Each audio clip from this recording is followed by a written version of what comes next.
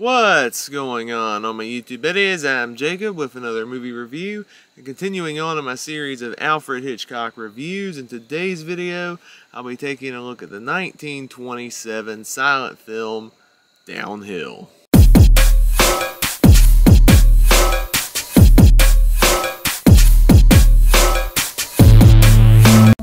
Roddy, first son of the rich Berwick family, is expelled from school when he takes the blame for his friend Tim's charge. His family sends him away, and all of his friends leave him alone, and it all goes downhill from there. So Downhill was released in 1927, the third of three Hitchcock films released that year. I previously reviewed The Lodger and The Ring on my channel for my Hitchcock director project, and now here we are with Downhill. What's interesting is that Downhill, I actually have that film. It's released as a bonus feature on the Criterion release of The Lodger. So that intrigued me to check the movie out, because I was hoping if Downhill would be as good as The Lodger, because as of now, aside from The Lodger, some of the other Hitchcock early silent films haven't really been that good of movies, and they definitely haven't shown Hitchcock's true potential as a director just yet, with the exception of The Lodger. So I came in thinking Downhill would be another suspense thriller, it being paired with The Lodger. Unfortunately, the movie's not. It's more of a drama. It is a wrong man story, as what we've seen in other Hitchcock films. A man is wrongly accused of a scandal that he did not have any part of, and his life is ruined because of that. But it's not a suspense thriller. Murder and double crosses aren't part of the story. It's just this Rodney character who gets expelled from school, and then he gets in a lot of unfortunate situations that really mess his life up as the story goes along.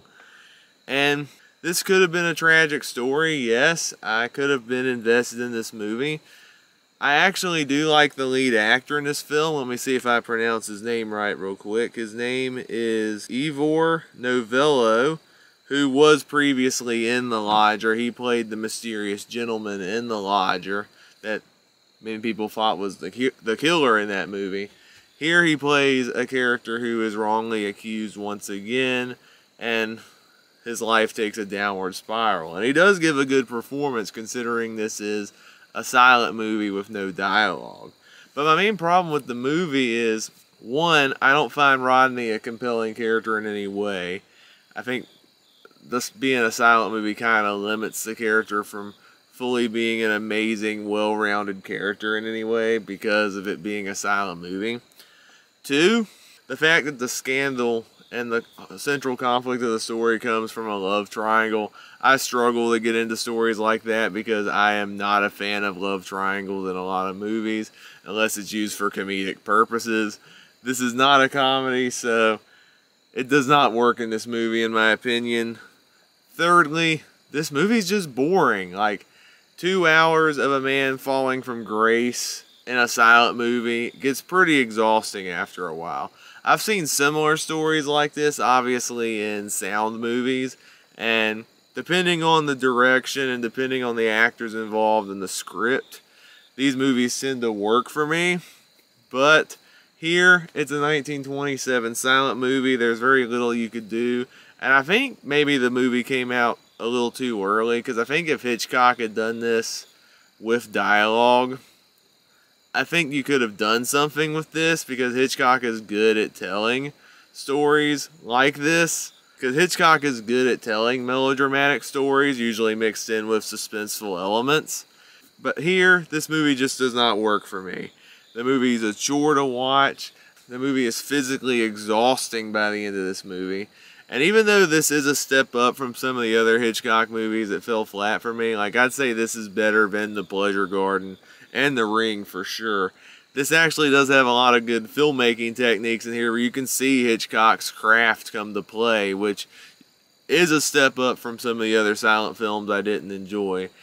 But it's definitely not as good as The Lodger. The Lodger I thought was a pretty solid early entry in Hitchcock's filmography.